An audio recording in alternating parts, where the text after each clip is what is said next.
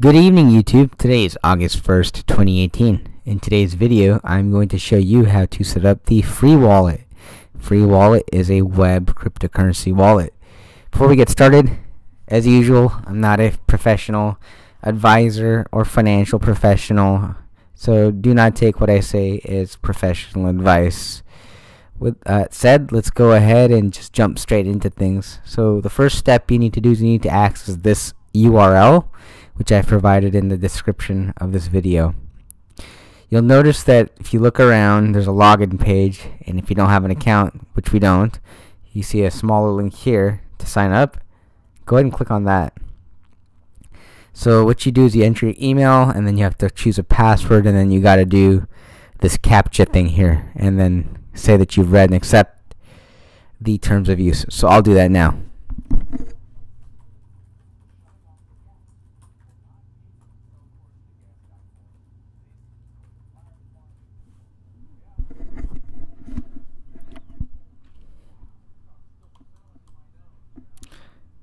Have to do this shit. I hope I get this right. And I got it right. Then go ahead and click sign up after you read and accept the terms of use. And we're in.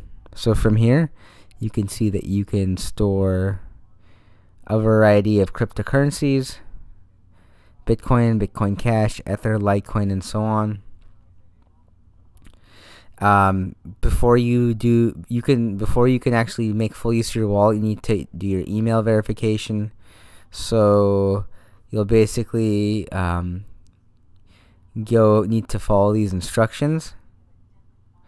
And so it says go to settings and then set your email, and then click on verify email. So let's do that. So settings, and where the hell is email? So, okay, see, there we are, account. And just say resend if you didn't get it yet. And then you'll get an email. So I'm going to check my email now. So this is my email. And I opened it up. And you just got to take this link. So I'm going to take this link. And I'm going to verify it in this browser here. You can do it straight out of your email. I'm choosing it to do it this way. And now it says your email has been verified. And it says email is verified.